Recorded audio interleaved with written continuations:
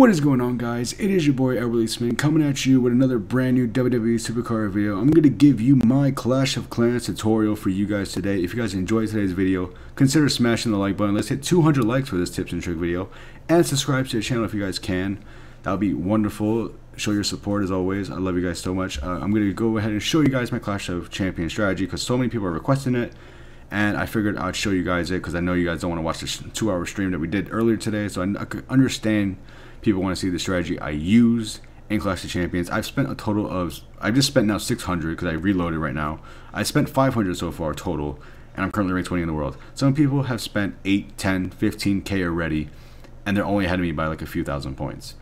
Well, I'm over here only at 500 points. So yeah, I'm going to show you guys how I'm doing it, and hopefully this could help you out.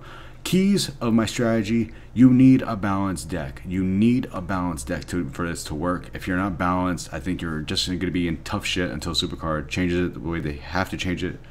But if you're not balanced, you guys are in deep shit. It's just unfortunate. That's just the way it is. So if you're balanced, you know, I'm going to show you guys right now how I'm doing this. First things first, of course, balanced deck. Everyone is a WrestleMania card. Put momentum on your weakest card. If you have 5 momentum, you are gold mine. If you don't have 5 momentum, you'll suffer a little bit from that. Make sure you have, you know, good supports as well. That's another good thing to have. Managers always OP as always. So yeah, let's get into it. Now we're gonna go ahead and try to break it down for you guys real quick for you.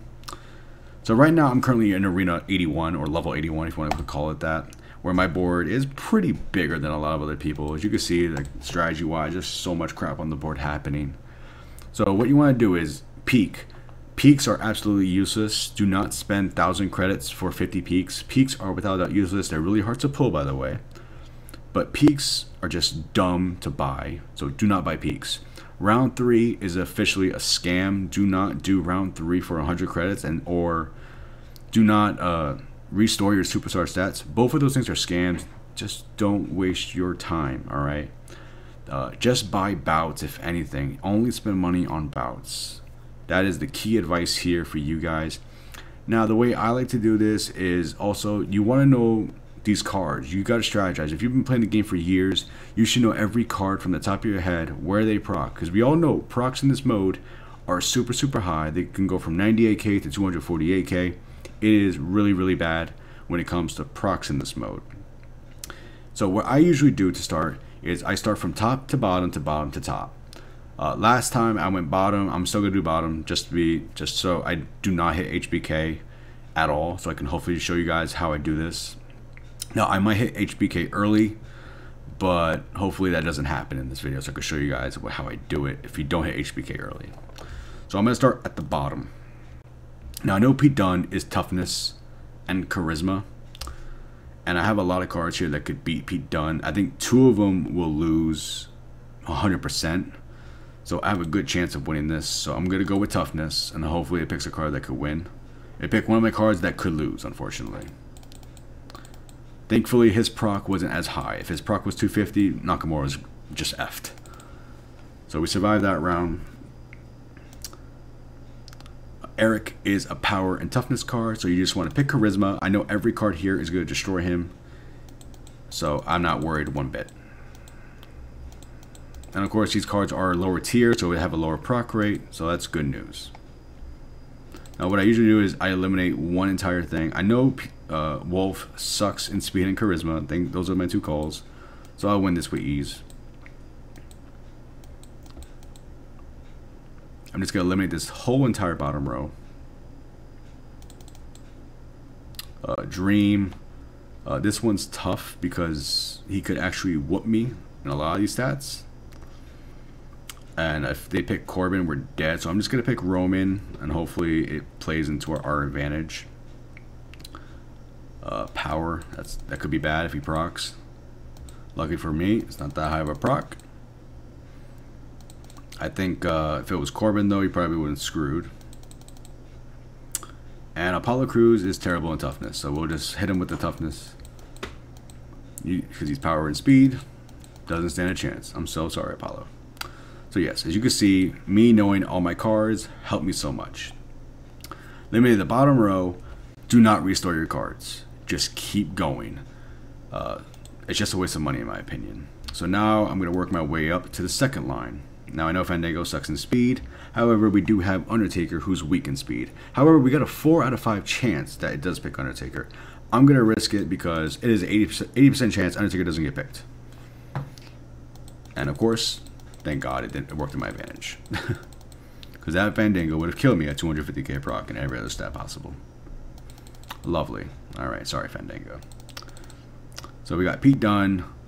We got everyone is available in power, so Pete Dunne is automatically screwed. No matter who I picked. Again, just got to be patient. I know the rounds will take a little longer, but you want to win your rounds instead of losing your rounds, unless you really get screwed. So we've eliminated this entire bottom side already. We got 2 of the 3 remaining.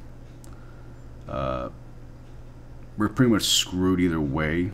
So I probably will have to go with Corbin here because he only lost toughness.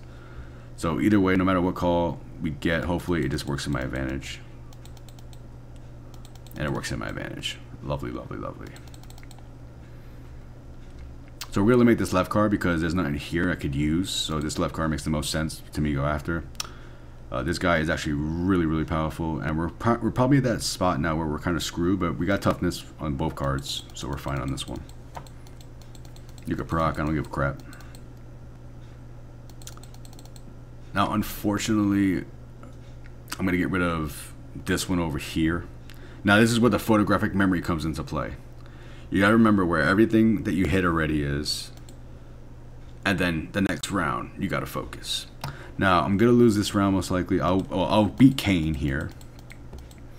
So let's beat Kane. Sorry, Kane.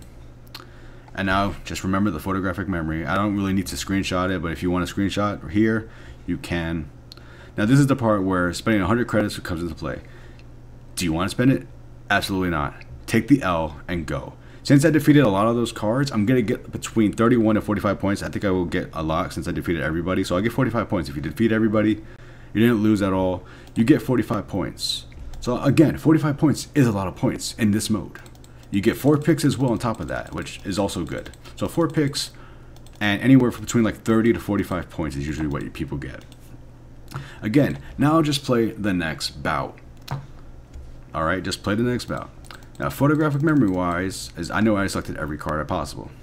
Now I know this isn't going to be the card because I selected this card. Smartly I did. So now I know these two and then this upper part are all the cards I need to select. Left. So I know this one won't be Sean. He's good in toughness and charisma, so we're going to go with power. Sorry, bro. Don't want to hurt you, man, but it's going to happen. Now, this one right here could be Sean. It is potential to be Sean.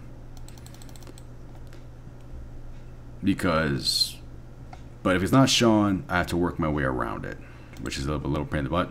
So it wasn't Sean. But now, I know this isn't going to be the card, but now I'm going to have to work my way around that. I could also go for the one on top corner to make my life easier, but either way, I could trap it. Because I just got to work the top part. The only problem is if I find it really late in the rounds, it could screw me over. So I'm going to actually start up here, and then hopefully it's one of these on the corners. This actually does benefit him, so I'm going to just pick Undertaker and hopefully get this 1-stat caller. Of course, it never calls a 1-stat for me ever. That's cool. Alright, now we have many options here. I'm going to go with this one on the bottom. Wasn't it, but Buddy Murphy sucks in charisma. So we'll be fine here. We do have a lot of chances still. Now again, guys, I'm in Arena 80, so it's more. There's a lot more cards on the board. But my strategy should work with a lot of other cards. Alright, so if we dream, we'll just go with speed. We win that one easily.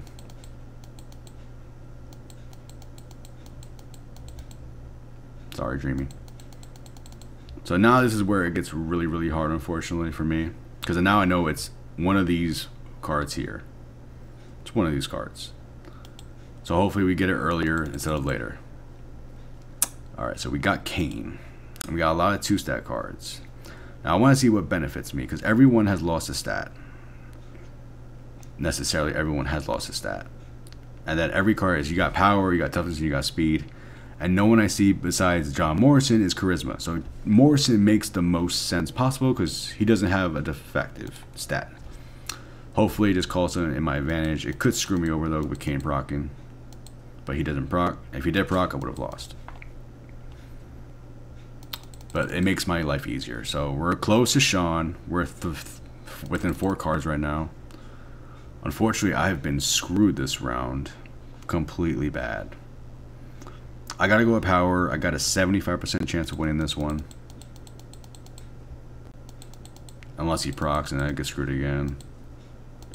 We're good. Alright. So now we're down to 3 more cards.